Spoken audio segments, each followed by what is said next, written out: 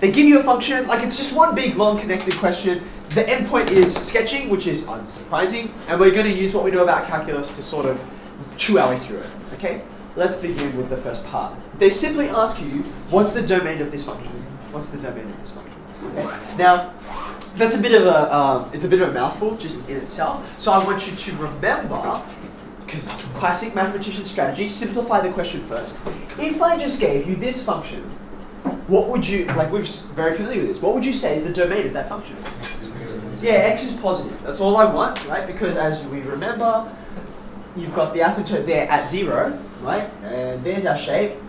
I always think of domain in terms of shape rather than, oh, this function, that function. Some people just remember, oh, log functions only take positive values. If that works for you, then that's great. But I kind of always have a picture in my head.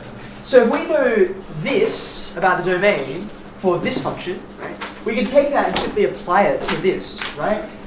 What we want is that piece in there, the x, right, with the function inside that we're taking the log of, we want that to be positive, okay? So therefore, I'm going to say, for part A, to get the domain, what I want is for x squared on x plus 1 to be greater than 0. That's all it means, right? And you can throw anything in there to, like, say, for example, we will get to the point where we can graph this.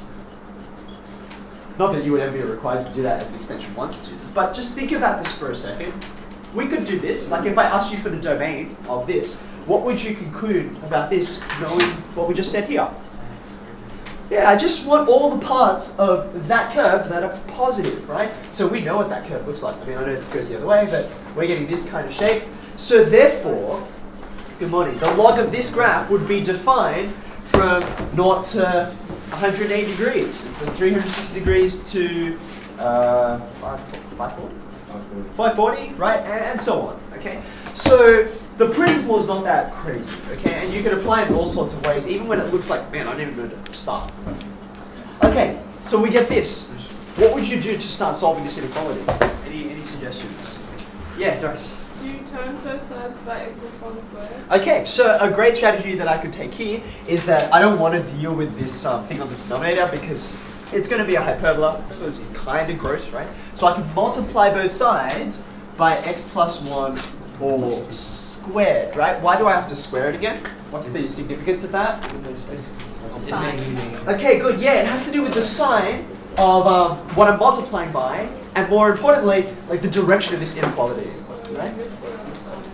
Now, you will notice, I have left the right-hand side at 0. That's because x plus 1 squared times 0 is 0. Okay, good one. So that's a good reason why, like that's another sort of feather in your hat for why you would want to do it by that, because it's fairly simple, okay? However, by saying this, from the first line to the second line, I've lost some information out of the question, right? Something is not equivalent between these two. What's not equivalent? Good, but because the first line has the fraction built into it, right? I can see right away from there that x can't be -1, yeah? But when I go to this line, because the fractions disappear, just by looking at this line, I can't tell. So I've got to state that. And that's really significant because that affects the domain, right? Okay, so now that I've got this is a cubic. It's a fairly simple cubic. It has, well, depending on the way you think about it, it's either 2 or 3 roots. What are they? 0 and -1, right? 0, -1 is really a double root at 0. Yeah. So just really quickly, because what I want is, where is this thing positive? Let's just do a quick sketch, right? It's a cubic. Because it's the leading coefficient is positive, right? It's going to start down the bottom and it's going to go up to the top. So I'm getting this kind of shape. Are you happy with that? Yep. And that's just what a cubic looks like. There's my double root that I was expecting. Okay. So with another color, which parts of this am I interested in that are greater than 0? Morning. Yeah. X is greater than 0. Yep. This part's okay. Yep. And the area between x equals 0 and x. Very good. Okay. So what I've got is, how will I state this? How will I state it? This first part, I'm going to go left to right, I'll try and go left to right, is -1 x 0. Yep. And the second part is x is greater than 0. And of course I have to say or, not and, or a comma, which doesn't mean anything. Why do I have to say or? Yep. Yeah, there's no value of x that can satisfy both of these inequalities at the same time. They're mutually exclusive. So there you go, there's my answer, there's the domain. Okay. By the way, it's worth mentioning, at the beginning I said, like, what strategies could you take to go ahead and solve this? And we opted to multiply, turn this into a polynomial. We didn't have to, that was not mandatory. We could have gone from the first line, right? And you can think roughly about what the shape of this thing is, right? Just think about it without mucking about with it. What do you know about this graph? Think about it. What's the most obvious things that you can see? There's two obvious things. There's an asymptote from the denominator at x equals 1, right? There's an intercept, where is it? I'm giving you a clue by saying this. 0. It's going to be at x equals 0, right? So at x equals 0, y is 0, so I'm going through the origin, like that, okay? And then I'm guessing, now remember, what I'm interested in is domain, right? It's domain. So therefore, because I know that this is a hyperbola, it looks like it's going to have a oblique asymptote. I don't really care what the oblique asymptote is though, that's irrelevant to me. All I need to know is there is one, so I get the general shape. See that? It doesn't take that much imagination to see this. With more familiarity, you'll be able to look at this and think, oh, okay, that's roughly what I'm going to get. But if this comes to you quicker, then just go for it. You're still going to get this. I hope you can see this.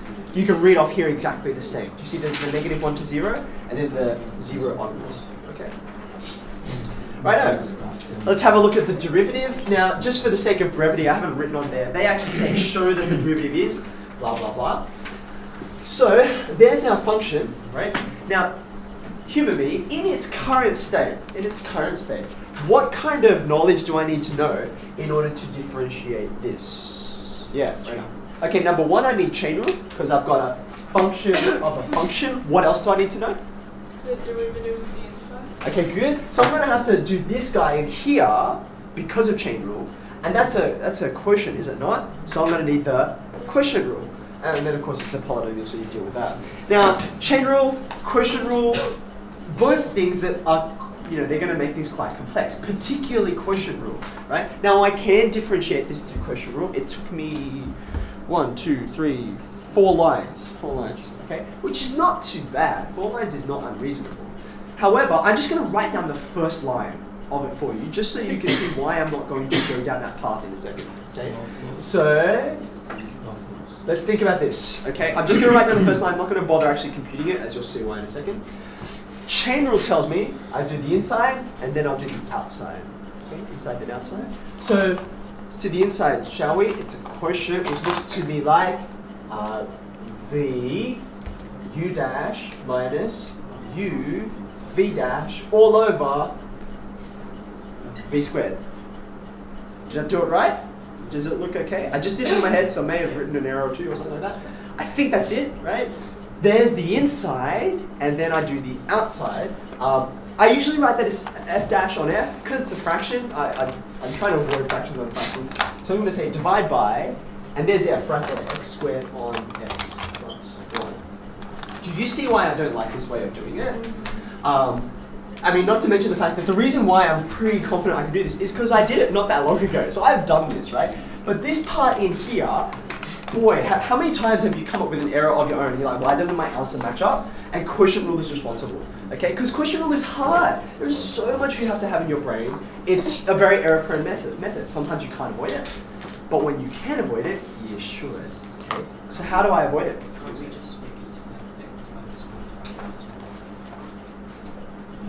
X plus 1 to the power of minus 1. Well, then you've got product rule, but it's still going to end up being simple. Like it will, the net effect will be the same. What else can we do with this? Yeah, good. In here, right, I can use log laws to break this in two, right? And in fact, it'll become even easier once I do this. So I've got log of x squared, and because there's division, I subtract the other log, right? This is already a massive improvement. Massive improvement. I can do a bit better than this. I can use log again, right? Yeah, I can use the power law, so this is going to be 2 log x minus Okay, that looks much more manageable. Okay, no quotient rule in sight. I do have to use chain rule, but hardly, like barely, right? So at this point now, I'm going to differentiate. That looks to me like it's going to be 2 on x minus 1 on x plus 1. Okay, boy, I hardly even had to think, right? Now, admittedly, what this does mean in addition is I have to get a common denominator, so I'll add these two together. Looks to me like that. But I think we generally agree. Adding algebraic fractions, substantially easier than doing quotient rule, right? So this is 2x plus 2. When you subtract that x, you're going to get x plus 2. And I believe this is the result you're required to prove. Okay? So we had to do, like, look at this. Remember I said to you before, this quotient rule, it took me 4 lines, right? But they're 4 hard lines. This took me an extra line, but they were all easy. Like, they were quite minimal in terms of the effort we have to apply. Okay?